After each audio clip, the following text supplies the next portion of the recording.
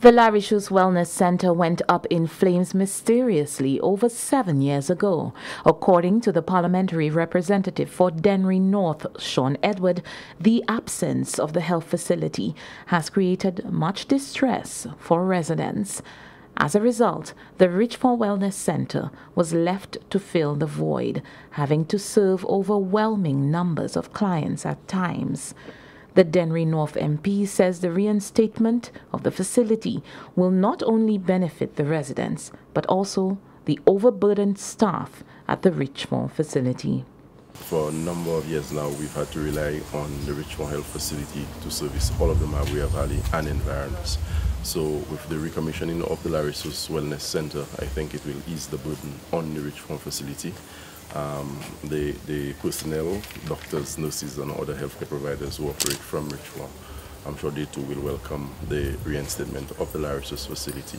The Dennery North MP recognizes the need to encourage healthy living, particularly in the Dennery North Basin, which has been marked as having high records of non-communicable diseases.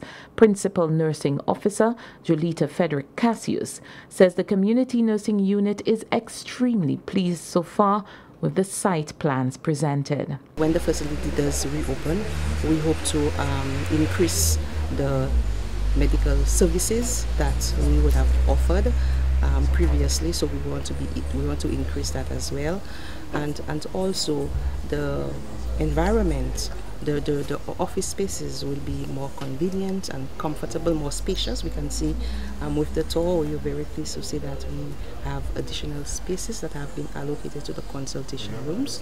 So it means that the clinicians, the staff would have a bit more comfort to operate within.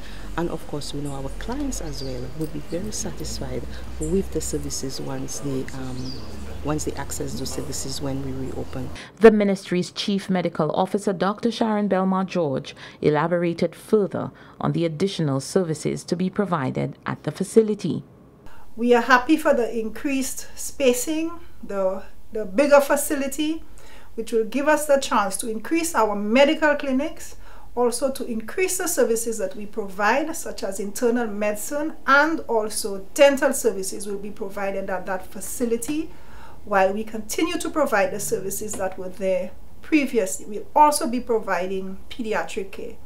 Permanent Secretary Jenny Daniel says the Ministry of Health, Wellness and Elderly Affairs continues on the road to the universal health care reform, while also strengthening its health systems and supporting infrastructure.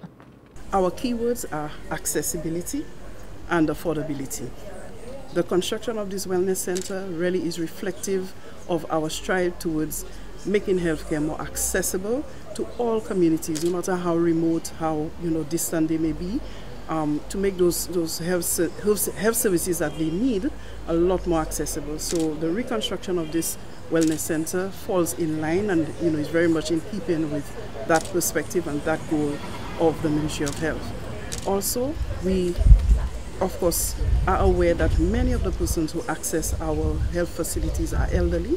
So again, in keeping consistently with our mandate to look after elderly, the elderly affairs mandate. Health Minister Moses Jabatis says many of the other facilities on island have already begun the process of reform and refurbishment. We are increasing access to quality healthcare and specialist services at the Ancillary Wellness Centre, Soufriere Hospital, Beaufort Wellness Centre, Grosile Polyclinic, and we are looking at the Castries Urban Polyclinic.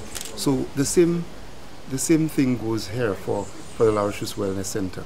We will be increasing services. You have heard about the new dental services which will be available, but also we are hoping that over time we can increase specialist services so that the people in the Mabwea Valley and the communities that surround the Mabwea Valley can get access to quality healthcare services. The Ressource Wellness Centre reconstruction project is set to be well underway for a July 2024 completion.